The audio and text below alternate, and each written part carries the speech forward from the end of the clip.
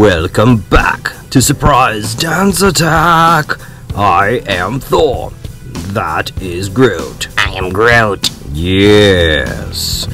So today is a very special day. It is our video on Thor's Day. That's my day. It's Thursday when this is released. Oh, isn't this exciting? Aren't you so excited to be here at the premiere of our Thor's Day video? Today, we are going to do my favorite scientific subject of all time. General Relativity. Einsteinian intelligence is on your way. Yes, I can't wait. I am Groot. Groot says he is very, very excited too.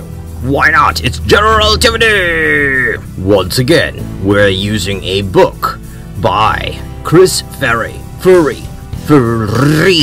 I'm not sure how to say his name. Chris, can you please comment on these videos and tell us how to say your name? That would be excellent! By the way, speaking of these videos, have you subscribed yet? Why not? I'll remind you in the end. Please hit the bell so you never miss a great Thor's Day video or our adventure series that we do. Because they're so awesome! Awesomely awesome! And the awesomest awesome of the awesomest ever awesome. Without further ado, let's get started with General Relativity for Babies by Ferrie. This is a ball. This ball has mass. Do you know what mass is? Mass is kind of like weight.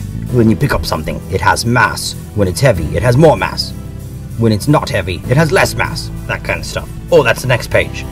Let's make a ball appear. Hello, ball with a sheep face on it.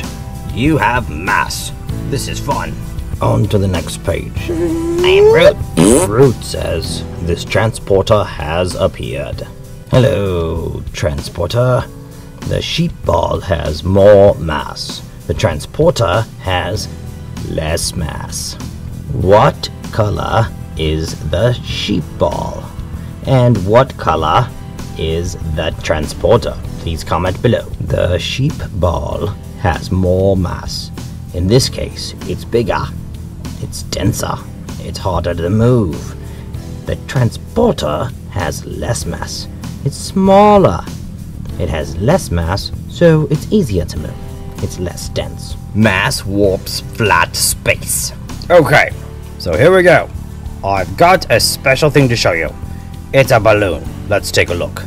This balloon says happy birthday. There's a nice unicorn on there. Hello, unicorn. Now let's do an experiment and put the ball in the middle. We'll see what the mass does. Here we go. Perfect. The mass warped the flat space. Let's look closer. See how it kind of warps right around the ball. The ball is sinking into the middle of the unicorn. I am Groot. I am Groot.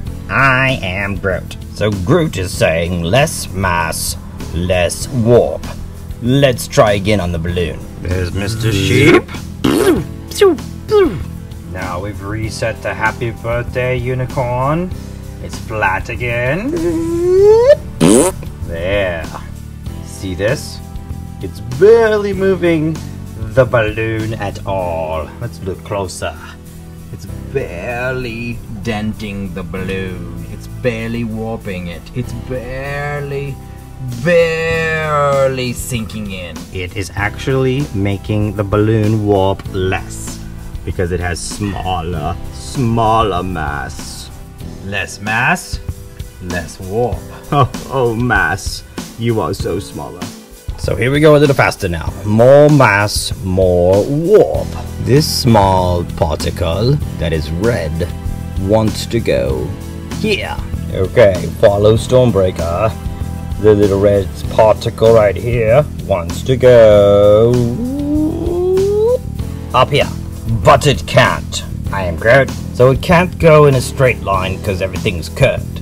It must follow the shortest path, which is through curved space. Here we go. Stormbreaker will show you again. Red dot starting here, going up and around and curved. Way up here. Way up there. Curved. Curved space is cool. This ball is spinning. Mass drags space. It drags it.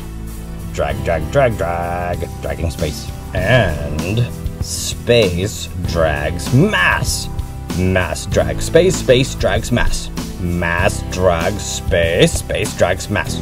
Space drags mass, mass drags space. Okay, this is flat space from a different angle. Here we go. This is flat space from a different angle as well. Like the top of this thing here. This white stuff with a blue rim.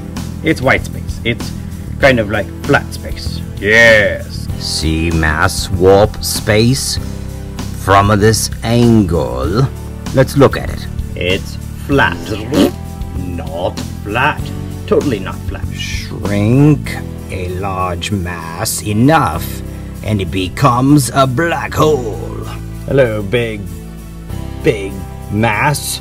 And then it's getting smaller, smaller mass, even smaller, even smaller. And look at you, your little tiny black hole. But you're powerful. So powerful.